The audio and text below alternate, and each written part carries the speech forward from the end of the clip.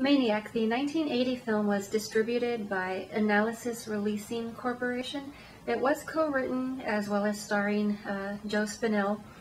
Definitely one of the most interesting of the 80s slashers I have seen. Very deeply psychological. Definitely one of the elements I really enjoy in films, especially horror. It definitely does kind of keep you wondering what's going to happen next. So basically, Joe Spinell is a loner. He's somewhat of a landlord, looks over these apartment buildings, of course, duh. And he has sort of this secret urge to go out and murder women. After they're dead, he brings back their scalps and dresses his collection of mannequins in their clothing as well as their hair. So this serves as somewhat of a sort of a spirit board, if you will, in order for him to communicate with his dead mother, who happens to have been an abusive prostitute. I don't know which part is the part that jacked him up more, if it was the fact that she was abusive or the fact that pretty much everyone had a go at her. So he obviously does play the lead character, Frank Zito. He eventually does find love with a photographer woman. He sort of catches her taking his photograph one day, tracks her down, they begin dating. But of course things eventually do go south as, I guess, just the crazy kicks in. He decides that he's going to take her to his mother's gravesite, and then he just randomly decides to try to kill her. That didn't work out. He does wind up getting injured, but he falls into somewhat of a hallucination when he gets home and sort of sees his mannequins killing him, whereas we later discover this is nothing more than just a self-inflicted wound.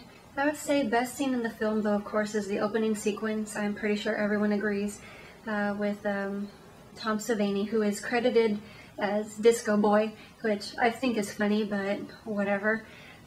He's just a random character in the film, not a lead, although he does definitely deserve better credit than just that. So he did get the role because he had already pre-cast the head. So definitely a good way of sneaking your way into a movie is just have your props ready, especially if they're modeled after you. But definitely one of the best effects I've ever seen, hands down. And it was basically achieved. He basically took a bunch of the lunch leftovers, stuffed it into the casting, and then just fired live rounds into it. So that's how you get that very lively graphic explosion. As well as the fact that it was filmed from multiple angles in slow motion. It's definitely a very beautifully directed scene, very awesome in its own right. Unfortunately, there had been talk of a sequel which was supposed to be made, and that didn't work out due to financing as well as Joe Spinell's untimely death. But the sequel was to have been titled Maniac to Mr. Robbie, in which Spinell would have played a children's television show host, and this time around he actually goes around murdering the abusive parents of his fans.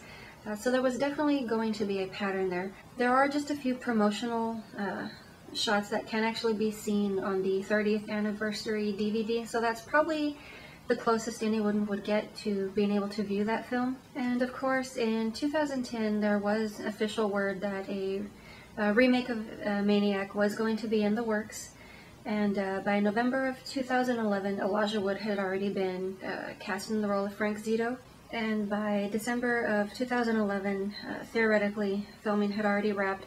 And we are expecting a release sometime in 2010. Obviously haven't heard much word about that, of when and if it will happen. But this one seems to have taken a different turn in the fact that it's very much point of view, and from the aspect that Frank Zito just, for some odd reason, views himself as half angel, half demon.